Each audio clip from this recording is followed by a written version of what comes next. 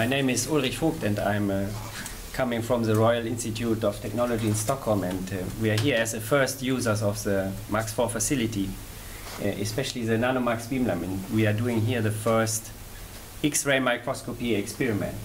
As you can see here, we did some images of test structures that we fabricated at home, and we see here now very nice resolution below 100 nanometer, which is very, very small. And yeah, it worked really well from the first day, so we are very impressed that it was possible to get this nice images already in the first try.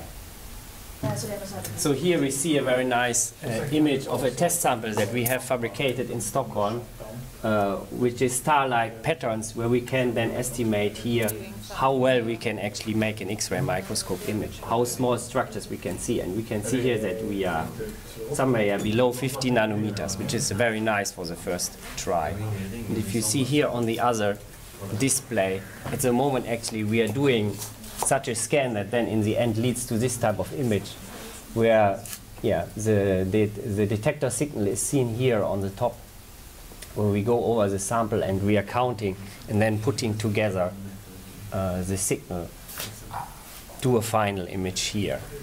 And this is a very nice result for the first try.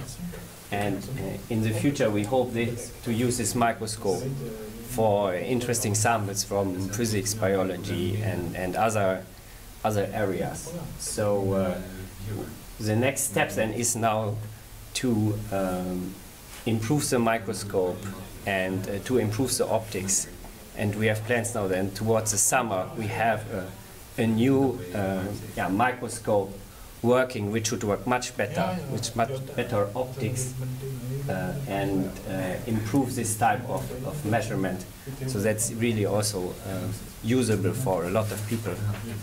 At the moment it's an expert setup, but the goal is of course to do something that is usable by many, many people without the knowledge of the background of the technology that is behind it, that is actually quite complicated.